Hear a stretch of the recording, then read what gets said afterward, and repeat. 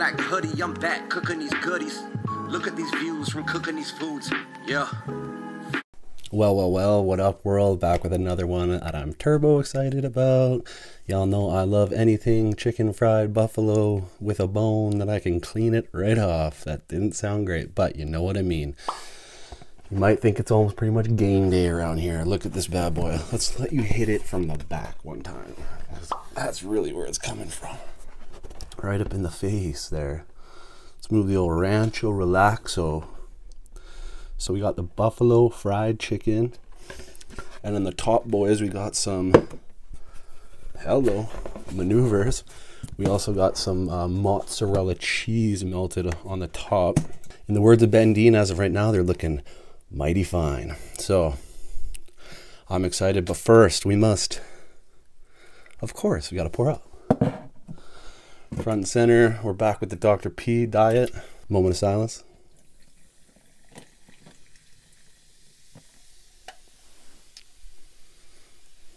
The fountain of youth. Tame your ass down there, Mr. Bubs. Come on now. It's the one thing about the diet sodas. Something about the aspartame keeps it so they aren't as tame in the bubble up. They get naughty in the bubble up. They take much more time. Ooh, above the rim. White boys can't jump though, you know what I mean?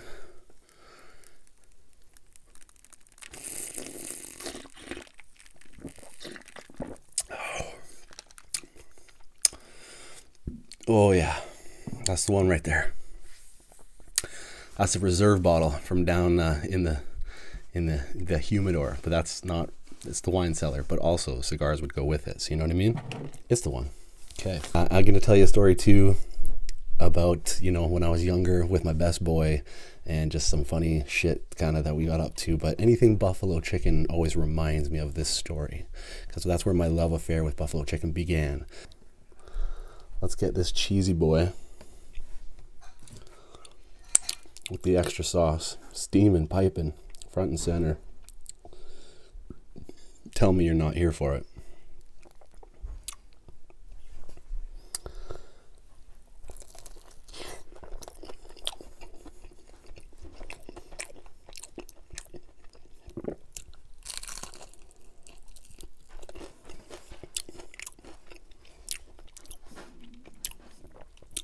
Wow.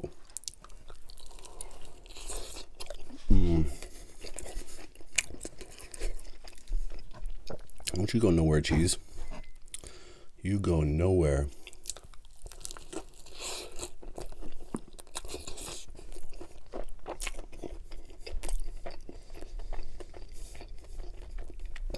Mozzarella cheese was killing it there. Oh, hot. It's so good.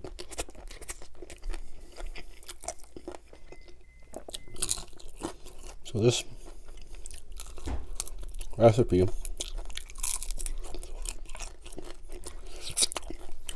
I just tried. This is actually that of Quantrans, and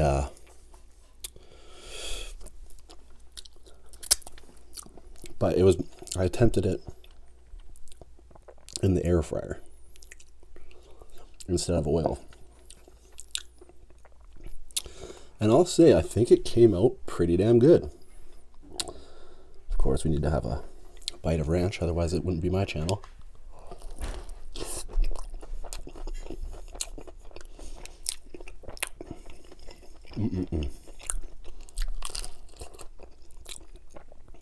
I gotta say, especially for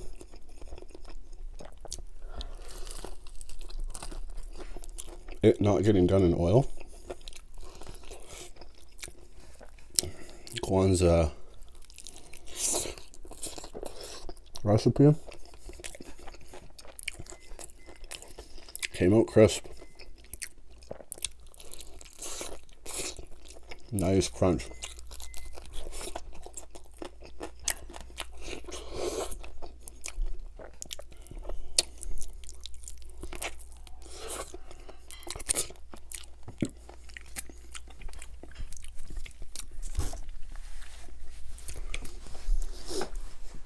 I'm in like a heaven state right now. This is so good. Extra saucy, just how I like it.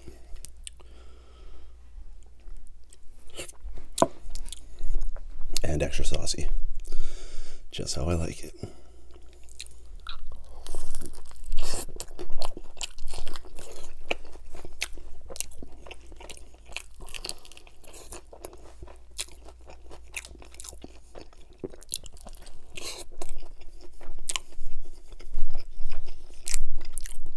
These are halal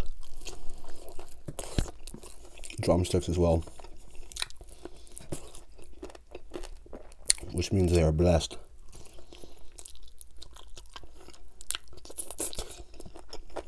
Let me tell you, these are blessed.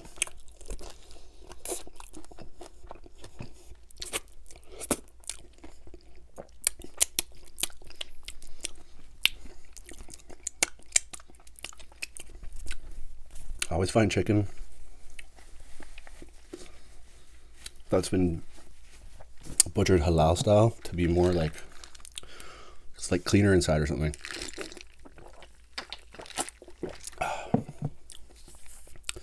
I try to always buy halal chicken. It just seems nicer. Almost every time I've done it, it's nicer. Okay, so a story about my love affair and where it began with buffalo chicken.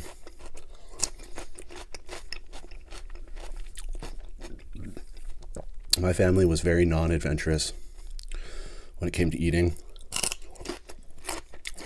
especially in the lane of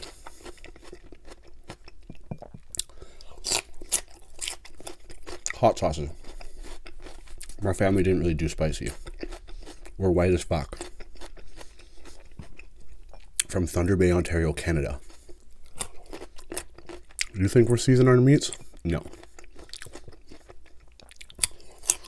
You think we're having like a little Caribbean flavor on there? Think we're really challenging our palates? No, we eat Miracle Whip by the spoonful, okay? So, anyways, I came from a super basic family like that.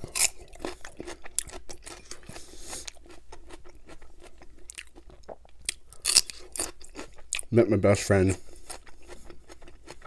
one of my best friends, in grade 9. So I grew up skiing and snowboarding, and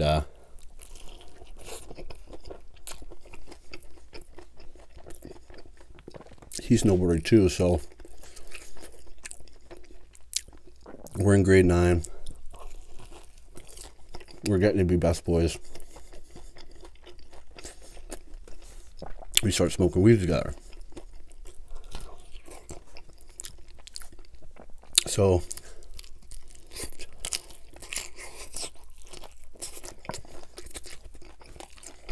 we would have these weekend rituals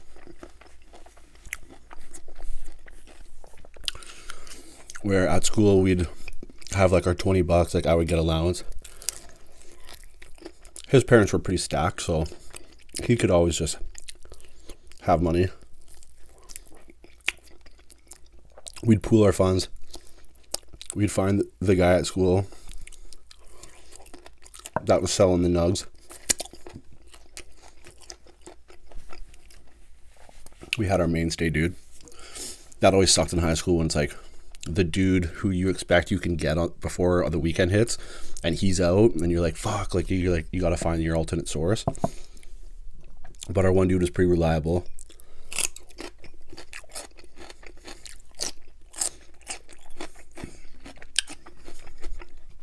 So we'd grab our bag, and we had like a ritual of,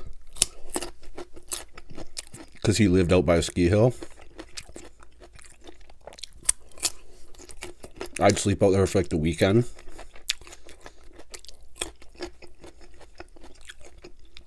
And we go snowboarding and like stealthily get high and just like, you know, have sleepovers and just watch dumb shit. Be baked as shit. and really honestly just be having the best time, like the funniest laughs with your best boy, just so coned out of your face. Amazing. I miss those times so much. Matzah. So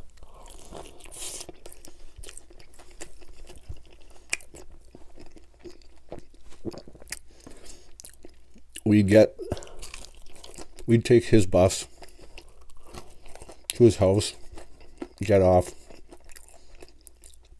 His parents would still be at work usually, but his parents were pretty like clueless and like let him do kind of what he wanted to do. They weren't like too involved.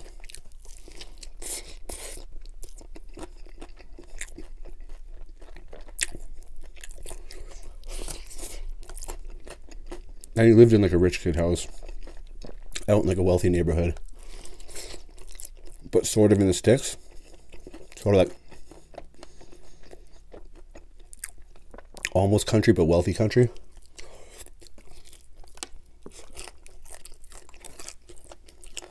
Basically like golf course kid, you know.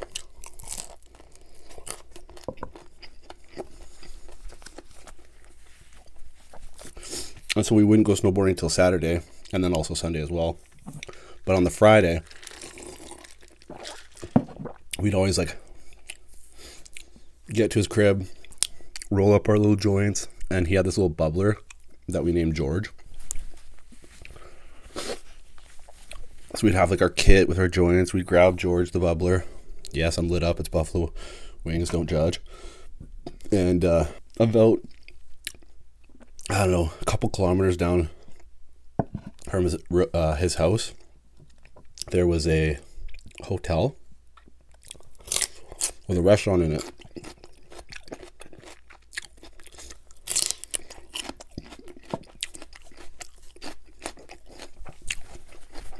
And he was like, yo, he's like, I gotta bring you down. He's like, after we, like the first time I got introduced, we were going through, he would bring me into this trail, or he showed me the first time, he brought me into this trail. This is what became religious as our friendship went on. But the first time, going the trail, walking through the trail, we like pack up, get coned and whatever, we're all stoned out of our tree. And we would head down to the restaurant, and at this time it'd be like 5 p.m, maybe 5:30, about 5 p.m.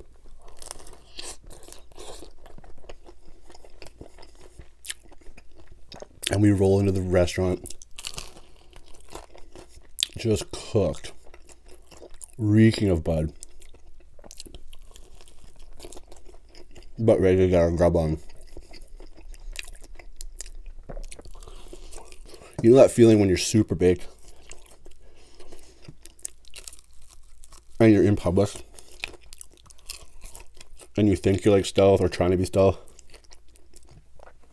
but you're not, and you also like, because you're so self-conscious because you're baked, you basically like can't look people straight in the eye with confidence. You're kind of like, they know what's up,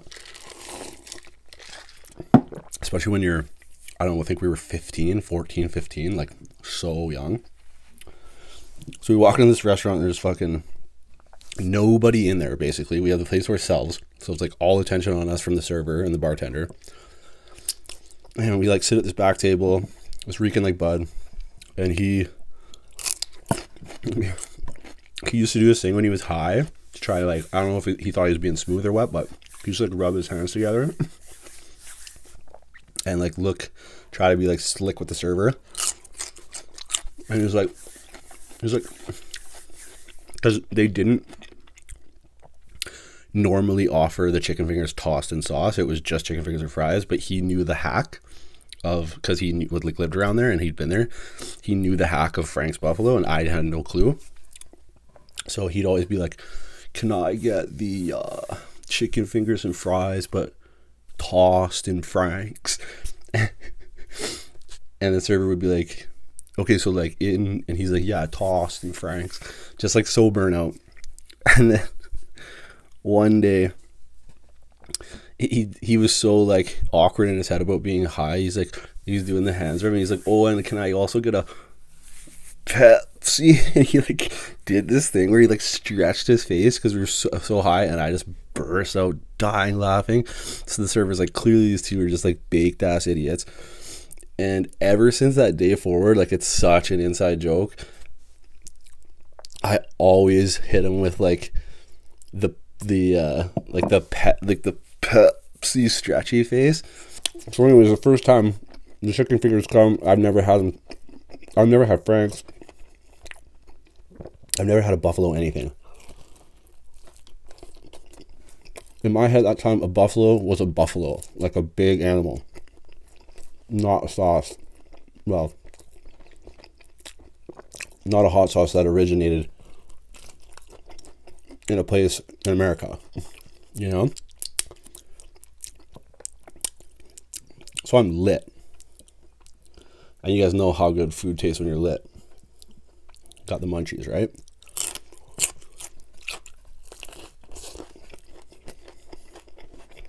I bit into those chicken fingers.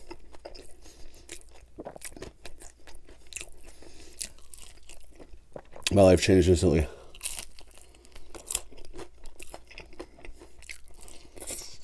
My taste buds were transported to another realm.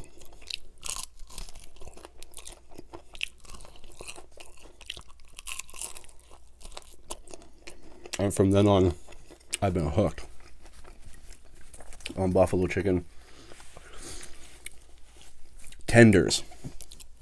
Now, because I was so juvenile and amateur in this buffalo chicken world, and yes, I'm going to clear this whole board of chicken. Don't worry about it. It's easy. It took me some years to work up to wings. And then I found wings, and wings took it to a whole nother level. The crisp, the meat just actually being close to the bone. And then from there, I low-key used to not really clear the bone. I used to leave bits and pieces and shit on the end, and then I slowly but surely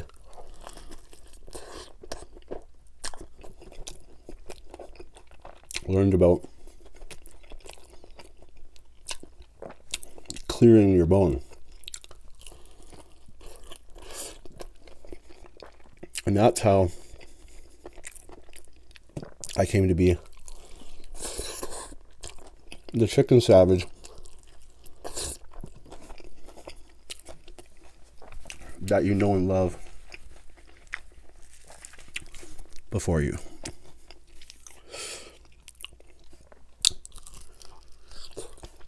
So here I am, for your viewing pleasure, being a savage. Because I've learned that when it comes to buffalo chicken, fried chicken, wings, it's the only way to be. Respect the death of the animal.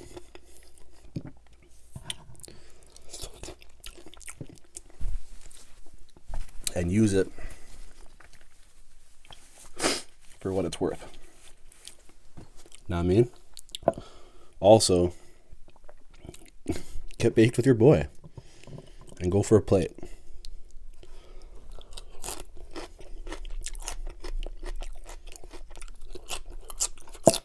Truly one of life's simple pleasures. And to that story, we slam a cheers and a final countdown.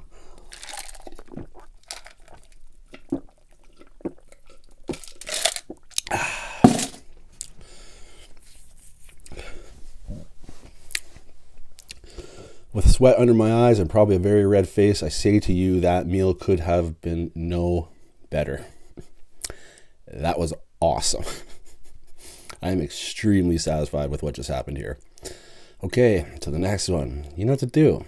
Eat good, live well, stay true.